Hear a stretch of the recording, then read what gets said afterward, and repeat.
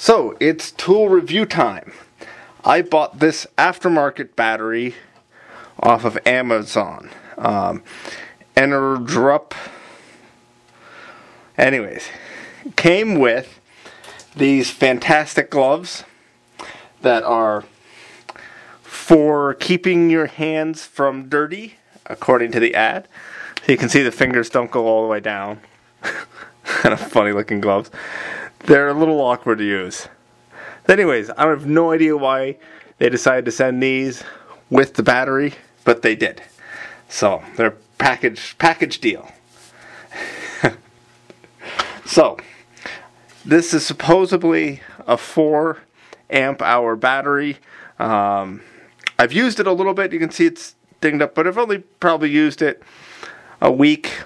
So it's a couple of charges and discharges. One thing is, already, you charge it up and only shows 3 bars. When it was new, it showed 4 bars. I tested this battery. Well, at first it worked fine for a couple weeks, and then it started showing that it wasn't holding a charge fully.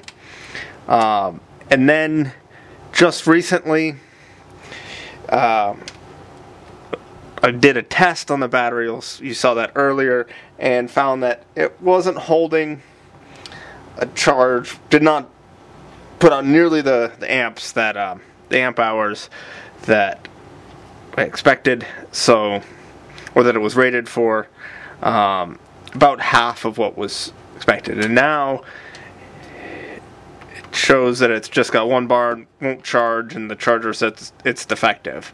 So I'm pretty sure one bank of batteries in here is bad. So I should take this off. Don't need any surprises. It still comes off, so I don't need the hot pink hockey tape.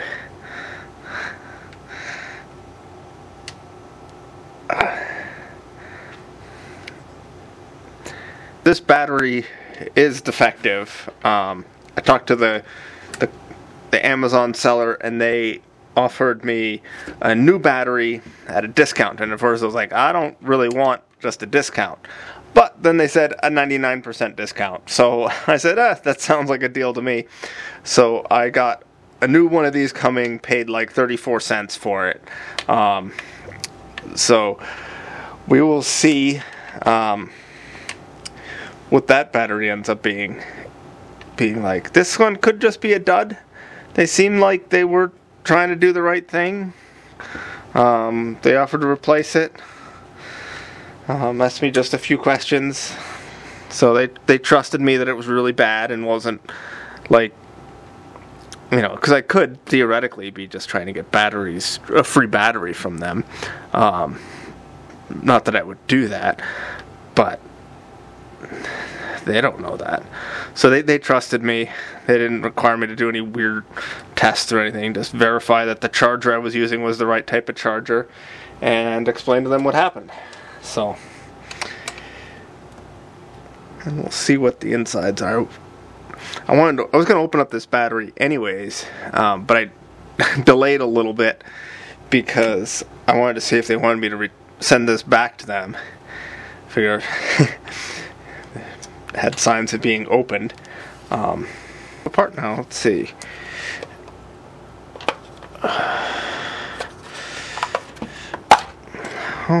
And we are in. Ooh. Signs of corrosion. So I just noticed that brown staining there. That's not good. Let's see. Pretty rough mold. See the machining marks in it. Probably ABS. This doesn't look too bad. There's a board, relatively good connections. These guys are soldered on. Pretty beefy wires. Oh, well, I might have done that taking it apart. Oh yeah, this was not put together right. Look at the end of that. That's all mashed over. But that shouldn't, well, so it was not assembled correctly.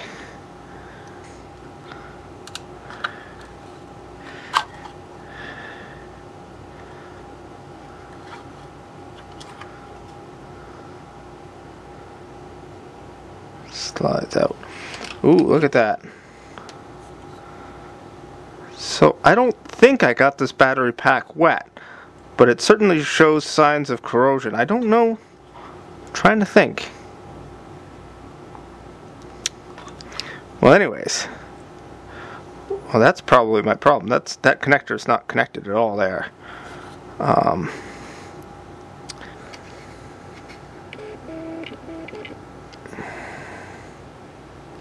So look at all that corrosion. These spot welds just broke because the battery did seem to be working, and that one's not connected either. And then I had it in a light, and the light fell, and then suddenly it stopped working. So that would explain it. These connections broke. I don't know if I can resolder those or not. Might be something to try. Big transistor type things, but they're missing a leg, so maybe they're acting as diodes? Seems like an odd thing to do. 3.7, 3.8, 3.8, 3.9, 3.8. So the cells actually seem like they're okay. It's just these tab connections. So, let's see, if I bend those up, then I can clean them and then possibly attach them back down again. Alright, I'm going to do some cleaning and some research about soldering those, see if it's a good idea. So, according to some random guy on the internet, you can solder on these, but you want to be careful not to get too much heat into the battery. So if you use a really hot iron and do it quickly, it should work and nobody should die. So since I'm supposed to be using high heat, I'm using my butane soldering iron, which I know puts out a lot more heat than my electric one. Got it turned all the way up. I get my safety squints.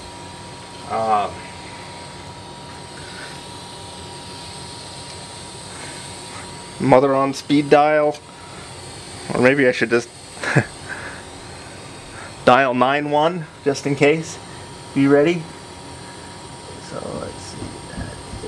There we go. These three are soldered on there. This guy, only one tab is on. Focus. So, this guy, only one tab is on, but rather than risk soldering, leave that one there. So, that's soldered too. Probably not the best connector over in this rusty one, but once again, I'm gonna not mess with it. This side looks perfect. 18.5 volts. So yeah, let's put this back together again and hopefully it works. Better look at the board. Running out of battery in the camera. Pretty good sized board on there. I don't know much about it. These are probably the balancing lines. ISR 18650-C17D is the part number. Alright, of the cells. So I'll look those up. They might be okay cells.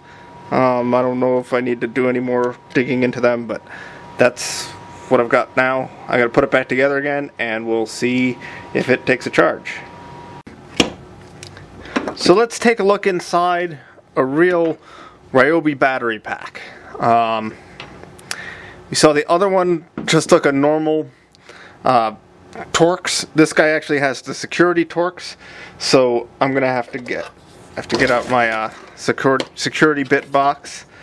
What was those? Torx 20? No. Torx T15? Yep, T15. So Had this battery for several years. I have no idea how old it is. But it still works, so it'll be interesting to see what's inside. This one tested a little bit low as far as what you'd expect for milliamp hours, but like I said, it is several years old, so see, it's been around the block some. It's got the foam on it, expanding foam, dropped a few times. One of these even, I don't know if it was this one or not, went in the water. So,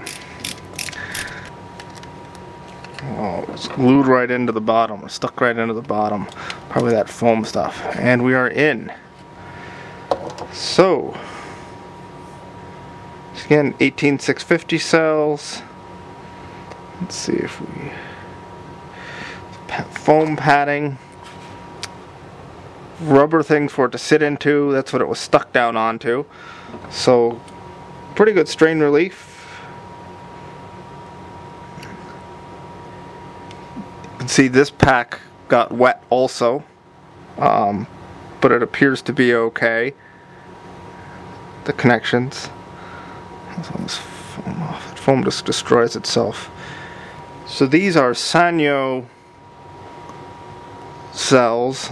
The UR18650. Yeah, Sanyo. I see that right now. UR.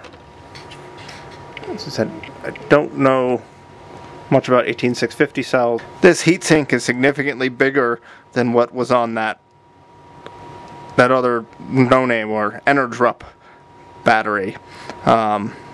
So bigger is generally better. So I don't see anything else really bad about this battery, bad or good. I mean, I like the foam around it. These connections seem pretty good. Not exactly the neatest bends around the corners, but it's held up. Seems like it's better shock resistance than that other battery.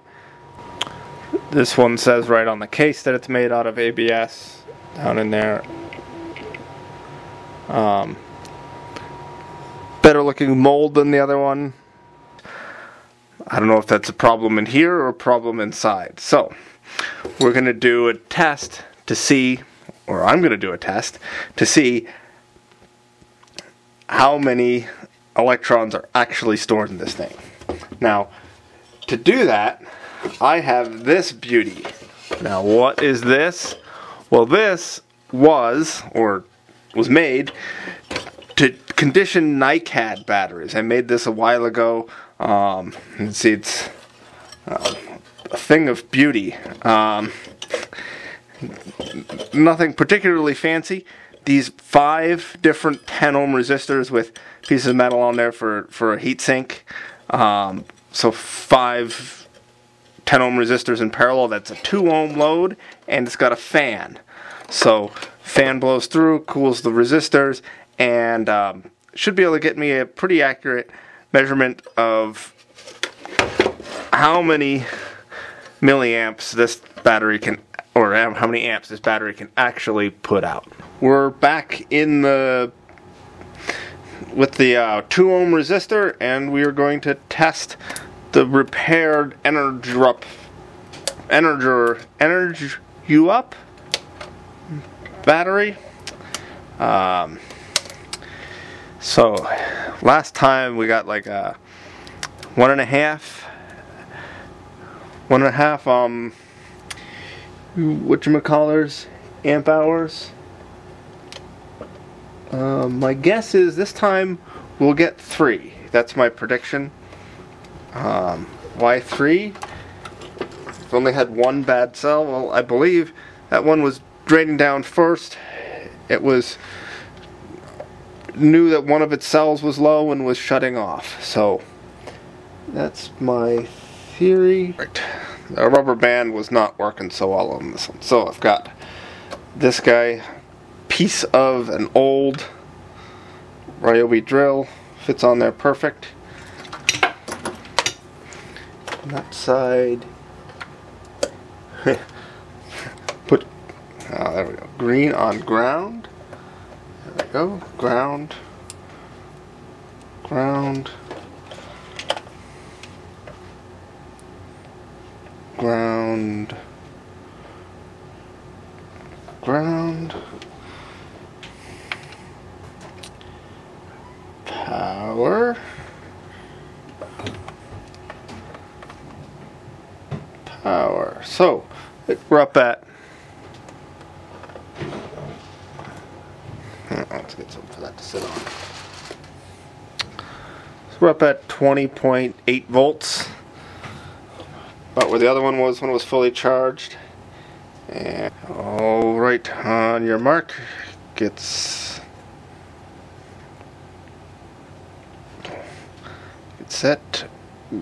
go. There we go. We're at 15 minutes or so. We're down to 17 volts. So we're at 20 minutes, just dropped below 17 volts. A full pull, according to my calculations, will be 26 minutes, 24 minutes, and we're just in 15 volts. Oh, look at that drop. So we're gonna go down to, oh, there we go, shut off, 15.5 volts. So is 0.4 hours times 9 amps is 3.6 amp hours. So let's get this thing of death off there. That's just waiting to short out. All right. So the Engerup battery, not too bad. Is it worth the money? It's half price about from the Ryobi. It's $40 something. The other ones are $70 something or $38 or something, and the Ryobi is like 70 something. So close to half price. So half price lasts almost as long as what they say. Probably if you tested it under their conditions, you might be able to get that 4 amp hours depending on your discharge rates and whatever else. But the rust inside and the badly welded connections make me a little suspicious. But this might just be a bad one. I will take apart the replacement one I get and take a look at those spot weld joints and see how they look and see if there's any corrosion in that one. Like I said, I don't think I got this battery wet. I got a replacement battery from Engerup.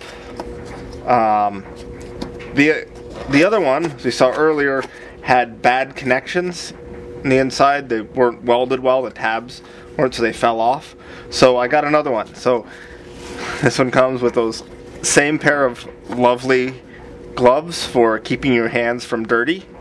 The other pair, oh yeah, here's the other pair. So now, nothing wrong with the gloves, but now I got 2 pairs, except for thumb. Oh, I guess they're weird. So, 2 pairs of gloves.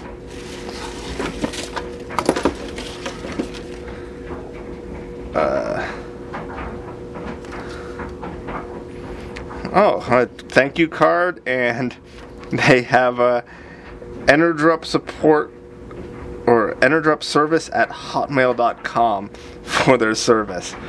So, you guys can read that. I kid you not. A Hotmail address for their service. I contacted them directly through Amazon, and they were nice enough. They asked me a few questions about my battery and how I charged it and stuff, and I answered them, and they decided that they would send me a new battery. Oh, interesting. This one is different. It's got different screws. The other one was Torx. This guy's Phillips, and it's a different color. Same thing. Stickers peeling off a little bit, but I can stick that back down again.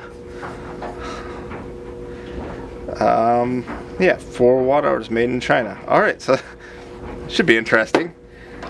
Here I thought it was going to be the same battery as I had before. Several companies on Amazon selling what appear to be pretty much the identical battery with a different name on them. And this points out to them just buying batteries from manufacturers and sticking their name on them, because I wouldn't think they'd change the screws and the plastic color. But maybe they did. Maybe I'm getting the new version. So yeah, this is a completely different board from what the other one had.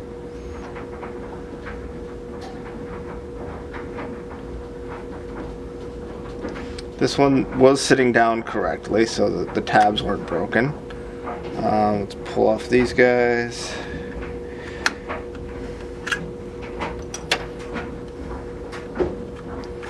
Yeah, different tabs.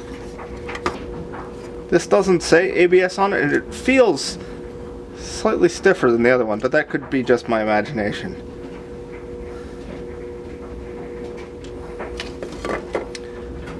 This is interesting. This says on the board lithium probably lithium Ryobi P108 version 1.1.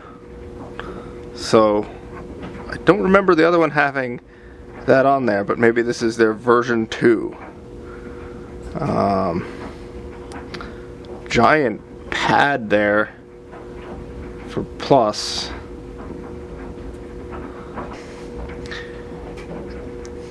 This is connected directly to the battery pack. Those are connected to the tabs. And I don't really like how it has to run along the circuit board trace on both sides. Maybe they need to on this side because of these diodes do something, or oh, that's what it is. It has to run through the MOSFETs here, or big ass transistors. This side, I don't think it needs to. This one could be directly connected. Seems like it would be better having a wire rather than rely on the board. This side seems to be well soldered. I like these little paper rings because they would help stop from shorting.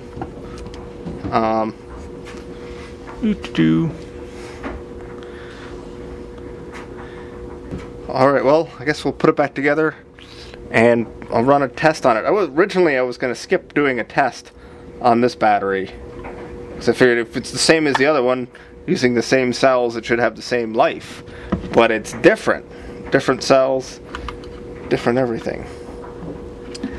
So I have my new Engerup battery. It's different than the old one. Different cells, different case, different pretty much everything except for stickers. So I'm going to test this one and see how many amps or amp hours it'll put out. So that's, there we go. I will check back in. Well, we're at a little over 15 minutes and down to 17 volts. So it's keeping going. So we're at 20 minutes and we just dropped under 17 volts, which I think is pretty similar to the other battery if I remember right. 22 minutes.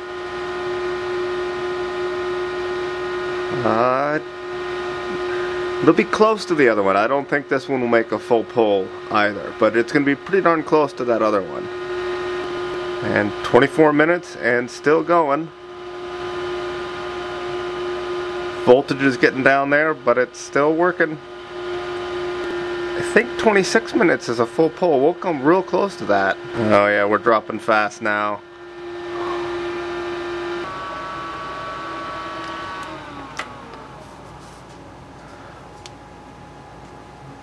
Made it 26 minutes. It might have gone a little longer, but the voltage was dropping really quick, and I'd rather not damage my new battery. So, 26 minutes. Let's get out the calculator. 4.3 hours times 9 amps is 3.9 amp hours. So, yeah, pretty much a full pull on that one. So while they're definitely not the best made batteries overall, you know, not too bad. I mean, this one had those bad welded connections on the inside that could have been a fluke. The other one seems better. Who knows? So it is a bit of a gamble, but the warranty, they covered it while they're still in business. As long as their Hotmail account keeps active, they should be able to keep servicing their batteries. So it is a gamble, but I'd say in this case it's probably worth it. If I run into any other problems, I'll post an update. But not awful, but you know, half the price of a Ryobi one. Give them a try. I probably won't use this battery in the Sawzall again. I'll use it in the low vibration tools, the skill saw, drill, that sort of stuff, and try not to drop it. So yeah. The other one seems to be better. I'll just use that one as a regular battery, and we'll see. So here's my little regular Ryobi battery. This one's making us do more math. It's 24 watt hours. So we'll have to do more math to get this one figured out. Let's see. Let's get this one hooked up the same way, and let's see how many milliamp or amps this guy puts out.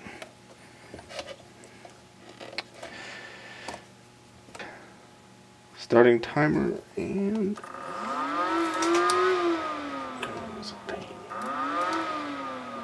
I can do that. Look at that. So about 10 seconds off. So 18 volts. So dropping down. 17. So all right. Let's see. Let's let this one run. I recorded the whole time. Anyways. We are at, look at the voltage drop now. So yeah, we're in the bottom end of the battery. So I'm going to get this down. When's the cutoff voltage going to be? Oh, pretty soon. I'm going to stop it if it goes down to 13.5. But we're pretty much out. But we're at 7 minutes.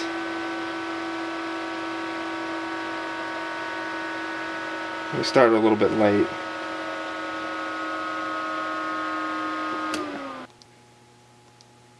Pretty much exactly what it's rated for. So if it ran for 8 minutes, which it almost did, and running at 10 amps, which I can't find my other multimeter which has an amp meter on it, but close enough with 10 amps, 18 volts, 10 amps for 8 minutes is 1.3, 1 1/3 amp hours.